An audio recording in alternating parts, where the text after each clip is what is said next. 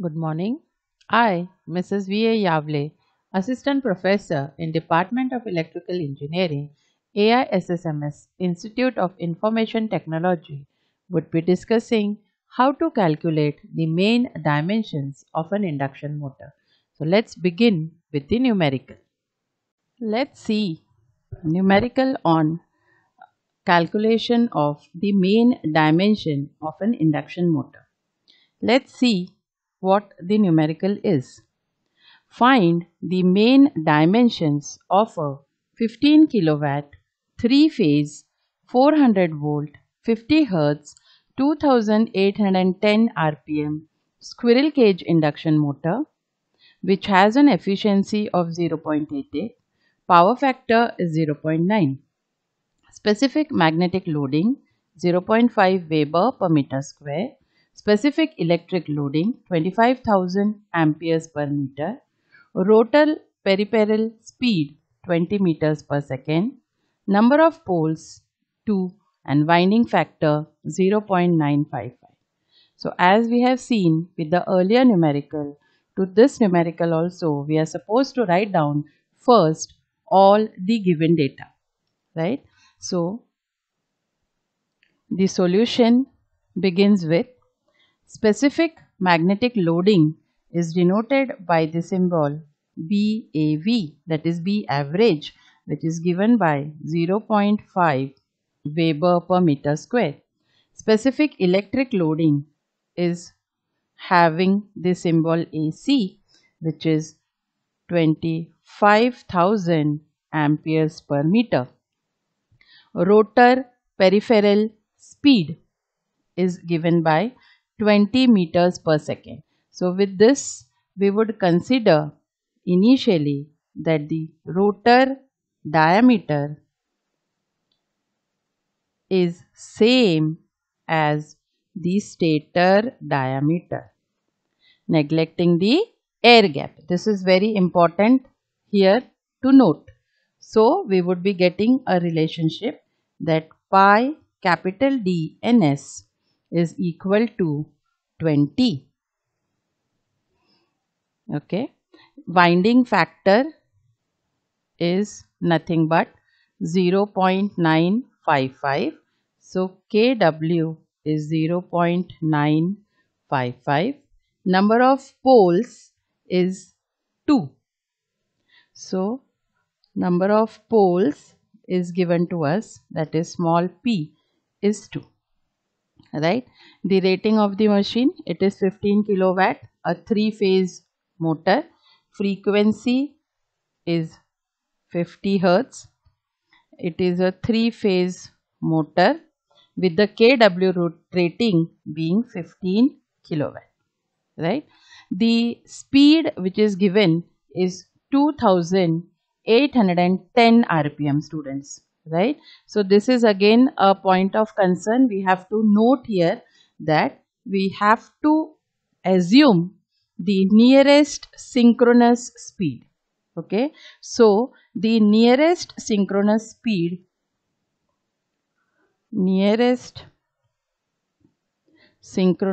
speed to the given value, okay, 250 Hz is 3000 rpm. Okay, and we are converting this to RPS, that is revolutions or rotations per second, which you have to always remember. This is very important. Okay, so let's convert this. So I'll get NS is equal to, we know it is 120 F upon P. So 120 F upon P will give me the value, that is 120 into 50 divided by 2 will give me 3000. That I have already told you, which is the nearest synchronous speed. Now this synchronous speed which we had obtained, nearest synchronous speed in RPM, has to be converted to RPS to solve the numerical. So we'll just convert it, and so NS will be 3000 divided by 60, which will give me 50 RPS. So this is one of the important consideration. Okay, so once you have finalized all these parameters, then we can actually start with the numerical. Now let's see what we are supposed to find. So they have asked us that find the main dimensions of the induction motor. So when we talk about the main dimensions of the induction motor, the main dimensions are nothing but capital D and capital L, where capital D actually stands for the diameter and capital L stands for the stator core length. Both of them are in meters. So this is what we are supposed to calculate. Now let's see how to proceed with the numerical.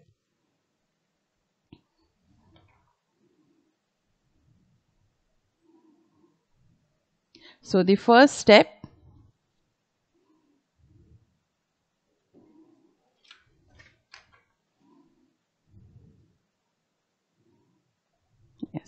is we are supposed to find the value of Q, okay, which is the rating of the motor, which is given by the kW rating of the motor divided by efficiency into the power factor.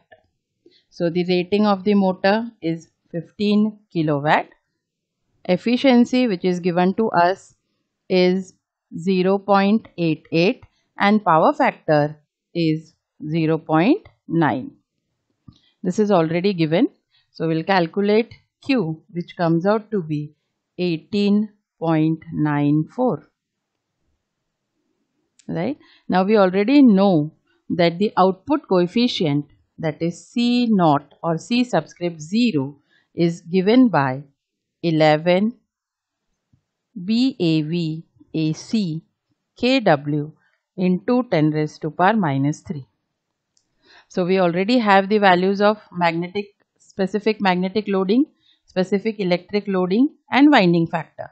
So we'll just put these values. 11, specific magnetic loading is 0.5, specific electric loading is 25,000 and the winding factor is 0.955 into 10 raised to power minus 3. So this gives the output coefficient as 131.31 after calculation. It gives the value 131.31. Now let's go to the next step. The next step is, now we have to calculate D square L. We get D square L by the formula Q upon C0 into Ns. From where do we get this? Because we already know that Q is equal to the output coefficient D square L multiplied by the speed. Mention here the speed has to be in RPS. So from this formula we have got D square L is equal to Q upon C0 Ns, where D square L are D and L are nothing but the main dimensions of the induction motor. Now we have the values. Q we have obtained is 18.94 from the earlier step. C naught, that is the output coefficient, comes out to be 131.31 and the speed in RPS is 50. Once we calculate this, we get the value as 2.88 into 10 raised to power minus 3 meter cube, all the dimensions being in the standard units. So this is the next step. Right? Now they have given us the rotor peripheral speed. So we have already assumed that the rotor diameter is equal to the stator diameter. So from there we get pi d ns is equal to 20. I have the value of ns. So when I put this directly, I can get the value of d as 20 divided by pi ns. Ns we have already calculated. It is 50 rps. We know pi. Just you have to put the values and find the value of d. So d comes out to be 0.1275 meters. Once we have calculated this, we can put the value of d in the earlier expression and we can get the value of capital L. That will be the sixth step. So we already know that d square L is 2.88 into 10 raised to power minus 3 meter cube.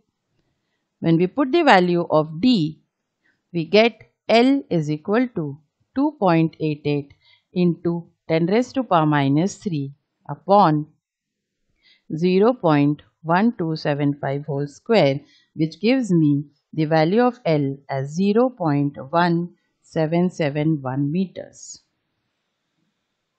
So this is one of the answer and this is another answer. Both of this, that is capital D is equal to 0.1275 meters and capital L is 0.177 meters. These are nothing but the main dimensions of the induction motor, where capital D stands for the diameter and capital L stands for the stator core length. Both the dimensions are in meters. So hope you have understood the approach towards this numerical. Thank you.